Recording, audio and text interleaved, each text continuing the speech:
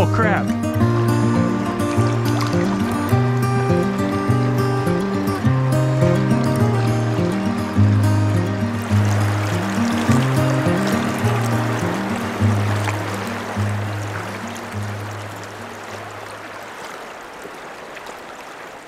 Hey everybody, thanks for joining White Dog Outdoors. I was sitting in my home office this morning looking at the sun, and it was 55 degrees out and I just couldn't stand it any longer. So I packed my stuff up, charged some batteries, finished up my work, headed up to a stream. Wasn't really sure what I was going to find. I kind of thought that maybe this stream would still be ice flows. It's not ice flows anymore. I got a ton of shelf ice, but it's along shallow water, so it's not dangerous. And the water is up. There's not a ton of snow to melt, but the water's up. And it's not up a lot, but it's really off color. I wouldn't call it muddy, but it's certainly stained. I would guess I got maybe a foot and a half of visibility today, but whatever, dude. I just had to get out and fish. I took a temperature. This water is 36 degrees. We went from winter to spring real fast. We've had 60s and really close to 70 this week. And so I just couldn't take it anymore. It's going to be colder this weekend. I wanted to get out, so we are out. Today's conditions I really consider winter conditions. Water's 36 degrees. It's a little higher than maybe you would find in winter, but the fish are going to be doing the same things that they do in winter. So the really big keys are we're going to look for the slowest water possible with any kind of depth to it, and we're going to fish the bottom as slow as we can. The water's off color, so we're going to go with some brighter flies. I'm using a pink squirmy just because I know it works here, and I need something that the fish are going to see. So anyway, we're going to get fishing. I hope you guys enjoy the adventure. I hope I enjoy the adventure. I will. I'm outside. Who cares? Let's get going. So we do have some shelf ice here, but it looks like it's super shallow underneath the shelf ice. So it should be good here. Wow. Yeah, that's my spot right up there. Where you got that fast water coming in on the far side, but you got that slow water right in front of it. That's my spot. I don't want to break the shelf ice because it's pretty. Well, we got to cross. Ugh. This is where I wish I had a wading staff. I didn't really quite expect water this high. So 36 degree water is not when you want to take a spill. Okay, I want to take a somewhat stealthy approach here because I want to find the slowest, deepest water. Slowest, deepest water. It's not that deep there, but everything's moving through here pretty fast. This is super fast. For this hole, super fast. So I don't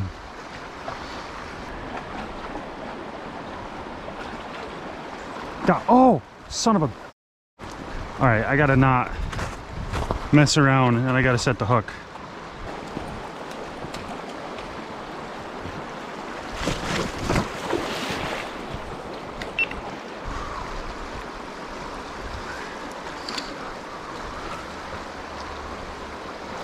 So I'm fishing the right areas because I'm getting down, I'm getting bottom, and in this kind of water, this is pretty much all you can ask for, is to just get down deep and get on the bottom.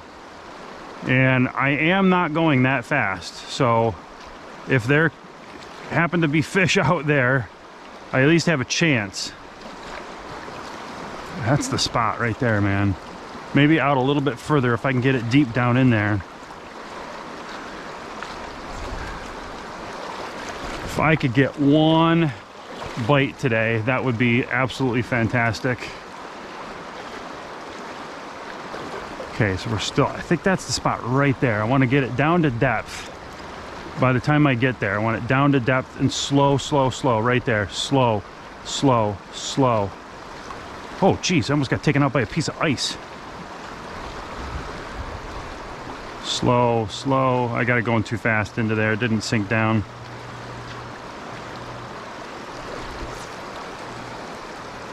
This will be a little bit better. It's gonna be right on that edge. I'm gonna drop it in right here. Got one. Oh crap. He's just a little bow, it looks like. Oh, maybe he's not so little.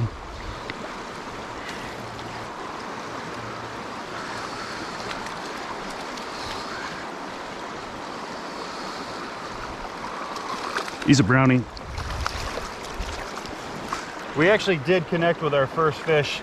Thought it was a bow because it was so silvery, but it's actually a nice brown. I'll show you guys here real quick.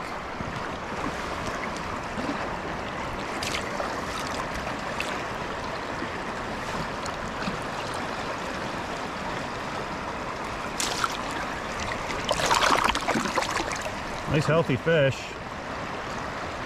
I'm really happy I was able to connect with a fish. I really didn't think that I'd be connecting with anything today based on the conditions. I gave myself about a 50-50 shot here. So anyway, we did find a fish. So definitely good. This is what Euro nymphing, you know, you're out in the middle. This water is 36, 37 degrees today. And here we are, we're still able to catch fish. So this is totally awesome. There you go, baby. We'll see ya. There you go. Whew. Okay, so we want to go fly fishing in the winter, and we want to figure out where we should be targeting fish. All right, so when the water is cold, and I'm in really cold water today. I'm in 36-degree water right now. And so when I'm in 36-degree water, if I'm in any kind of cold water, where are those fish going to be? Okay, so brown trout especially are going to look for that deepest, slowest water possible. Okay, rainbows, you might find them in slightly faster water, but oftentimes you're going to find them in the slowest, deepest water possible as well, especially in the winter. So you can see as I look out across this run, that whole far side is super fast, and everything coming in is super fast. All right, so I'm looking for that slowest, deepest water.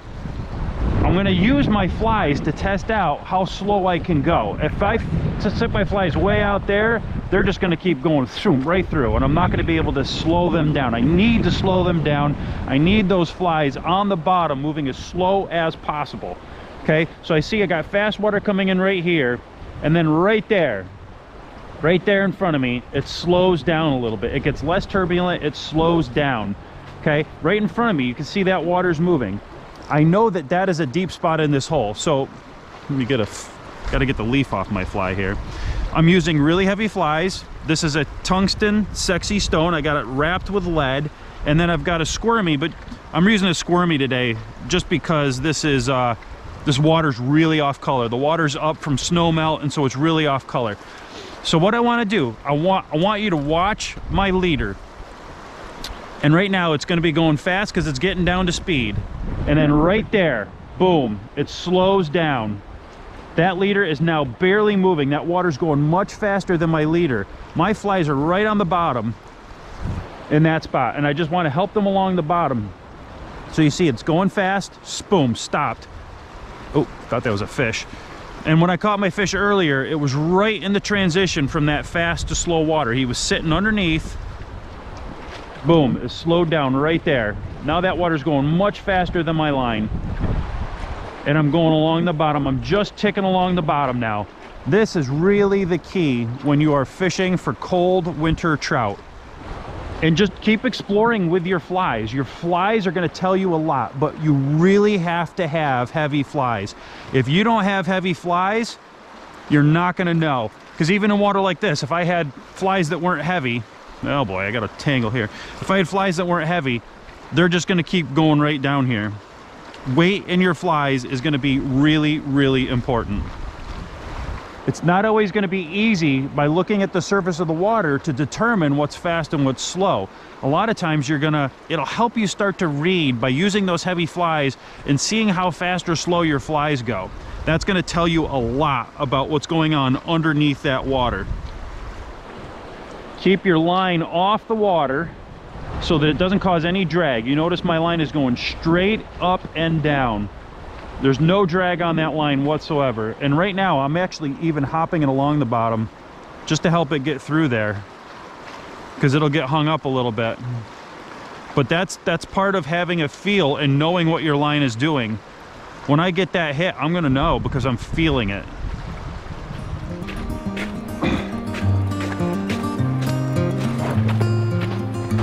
Hey, hey, hey. This water is getting muddier and muddier. As the day goes on, it's getting more of a color to it.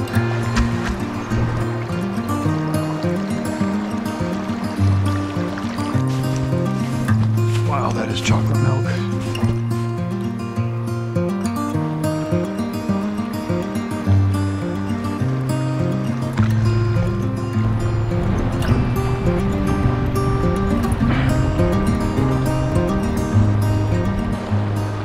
Oh, this water is so muddy though, I got no chance.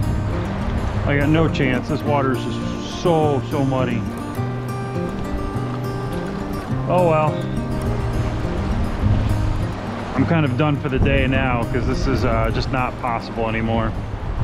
All right, so as the day has gone on, this water has gotten a little bit higher and it's turned to chocolate milk. So what was, you know, stained this earlier today and maybe heavily stained, I could see a foot and a half, probably a foot and a half this morning, or not this morning, but early afternoon when I was out here. And now as the snow melt has happened, it's turned to chocolate milk. You can't even see. I dropped a pink squirmy 6 inches down, it's gone. So it's actually quite cold down in here. I'm surrounded by 36-degree water, all the shelf ice and all the snow around me, and the wind is whipping. I'm not in the sun. It's actually quite cold. But up on the hills, if you get up on the hills and start walking, it feels so much different. It's so much warmer. So all that snow melt is just coming off into the river and making it all muddy. So I'm gonna call it quits for here, but I fished this river in the fall and I never did the video. So I had a pretty good day. I'll put together a little montage of some clips for the outro on this. Thanks again for joining us, everybody. I'm so glad I got out, even though I only got one fish. It was well worth it. But thanks for joining us. If you guys like what we're doing, definitely subscribe and enjoy some fish from the fall.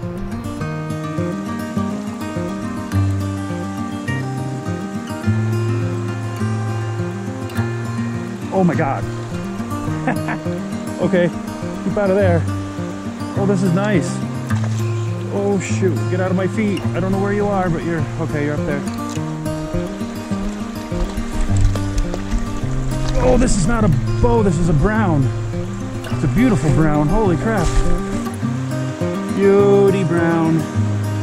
Son of a gun. Oh. Nice brownie.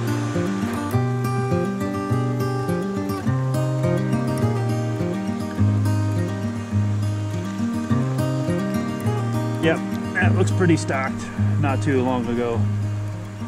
Nice healthy fins and everything.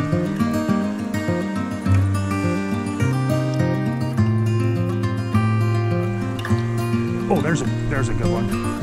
All right, so they're over in the faster water. That's a nice one. I need a little more line out. You look pretty also, bud. You look a little prettier than the last one. Come on.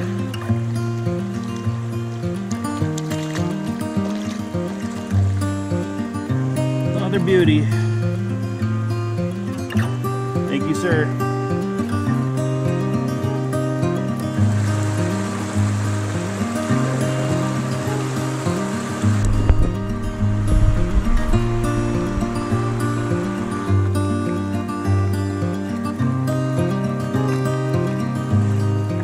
Are you the same fish, dude? God, you look it. Big time look it.